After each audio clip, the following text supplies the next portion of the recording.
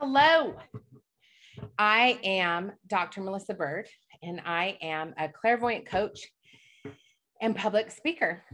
I'm also a lay preacher in the Episcopal Church and a practicing witch. I have written 4 books about advocacy and community building. And my core purpose is to use my talents as a healer to help women tap into their intuition and harness their passion so that they can make a difference in their lives and their communities.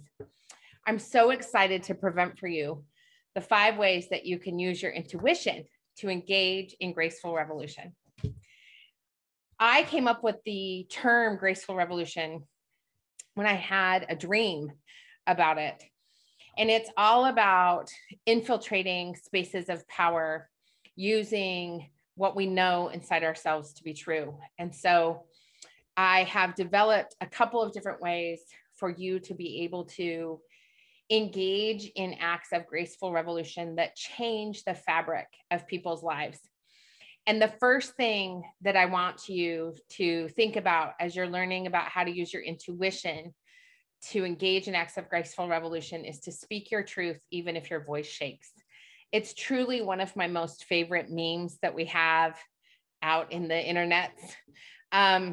And I want you to really, when you think about speaking your truth, I really want you to think about what it would look like and feel like to stand in a mirror and speak honestly to yourself first. So oftentimes we think we're speaking our truth, but we're ignoring the voice, that intuitive voice that is trying to tell us what to say. And so the way that you can practice this is to stand in the mirror and speak honestly to yourself first. And this is a great prompt that my mentor actually gave me to help me peel back what my truth is and my authentic self. And here's the prompt that I want you to use when you stand in the mirror and speak honestly. When I look in the mirror, I am completely honest and am completely honest with myself. I realize, and then you fill in the blank. So stand in front of the mirror and say to yourself, when I look in the mirror and am completely honest with myself, I realize blank. And when you do that, your voice starts to amplify and you become better able to speak your truth to the people in the world around you. The second way you can tap into your intuition to engage in graceful revolution is to really communicate your purpose. Communication isn't just about speaking, it's also about listening and hearing. And so there's 2 things that you can use to communicate your purpose. The first one is in identifying your divine assignment. And that is the thing that you are here to do in the world that is uniquely yours and no one else's. So for example, my divine assignment and my divine purpose is to help amplify the voices of women by helping them use their intuition to engage in making change in their communities. And so I do that through coaching, through channeling, through speaking, really helping women listen to that sometimes very loud voice and sometimes still small voice that happens inside of them that is their intuition, helping lead them to their divine assignment. So your divine assignment is what turns you on and lights you on fire. It's your passion. It's the thing that makes you go, ee! So the way you communicate your purpose is to really understand your purpose, your divine assignment, the reason that you are here. And oftentimes we ignore that. We try and write it off as something that's not important. We try to ignore what the universe is telling us. And so to really think about what is your passion, what turns you on and what lights you on fire, and write it down. And that's how you get to communicating your purpose. The third way of harnessing the power of your intuition to engage in graceful revolution is to listen to your heart. And there's 2 questions that I love to journal about when I'm thinking about what is my heart trying to tell me about what I'm doing in the world. The first question is ask yourself, where am I hungry? What am I craving? So asking yourself, where am I hungry? And the second question is, what are you craving? What am I craving? And when you think about that, It's not just about getting a good cheeseburger and fries, right? Like, where am I hungry for expansion? Where am I hungry for rest? Where am I hungry for joy? What am I craving? And then when you tap into that beat of what you're searching for, you can tap into your own heartbeat. And when you listen to that, it completely changes the way you interact with making a difference in your life and in your community. Really think about, where can you listen more to your heart by asking yourself, what am I hungry for and what am I craving? The fourth thing that I really encourage you to do is to connect with Mother Earth. This beautiful, amazing planet, whether you live in a city or in a rural area or in a town.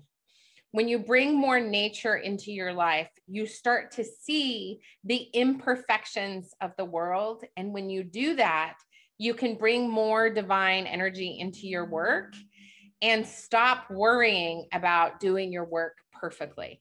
So I want you to think about something that has occurred in nature that you love, whether it's a rose. What's your favorite flower? What's your favorite tree? What's your favorite animal? And I want you to think about how, for example, one of my most favorite things is a peony. I love peonies. They're my favorite flower. And when those peonies bloom and I start to watch them bloom, I look at them and I think, gosh, what beautiful color, what beautiful petals. I love the leaves. I don't ever look at a peony and say, oh my God, you are so beautiful, but you're not blooming exactly perfectly. And I wish you would just bloom symmetrically perfectly. You don't ever look at a bee that lands on the peony and go, oh, hey, bee, like, you are doing such a great job pollinating that flower, but I need your stripes to be a little more perfect. I need your wings to be perfect. You're not collecting that pollen perfectly. We don't ever do that with anything in nature. So why do we do that to ourselves? We are naturally occurring beings in nature. So when you connect more to Mother Earth and you bring more nature into your life, whether you live in a city or you live in the middle of nowhere, by bringing more nature into your life, you bring more divine feminine energy into your work. And it helps to remind you that you are here right now at this moment on purpose with purpose. And when you remember that, then it completely changes the way you interact with the world. And you don't have to be so damn perfect. So when you connect with Mother Earth, you release this need for perfection, and it allows you to tap into your intuition and listen to the messages that you get to do this work. The fifth thing is to know thyself and love yourself. Really know who you are. When I first introduced myself to you, I gave you a whole lot of information about the contradictions of who I am.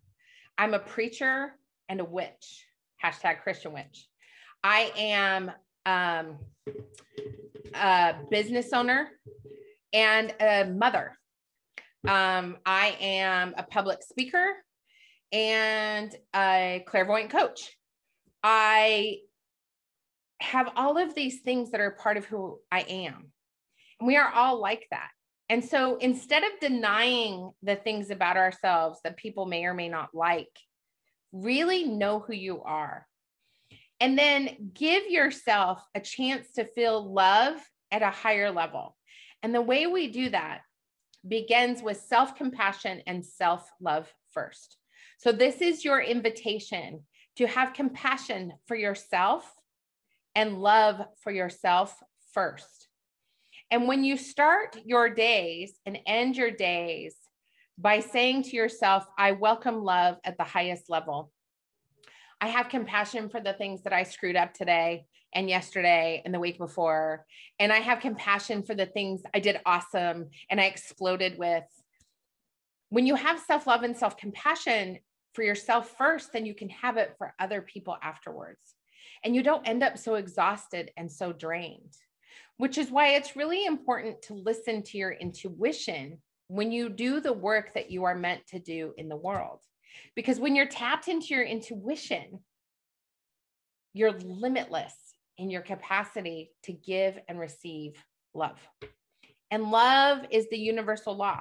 There are no other truths. And so when you embrace your imperfections, you speak your truth, even if your voice shakes, you communicate your purpose and tap into your purpose.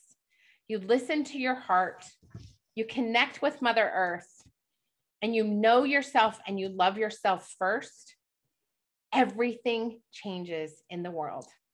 I am so grateful that I got to talk to you today, and I hope to see you soon. Have a great day. Take care. Bye.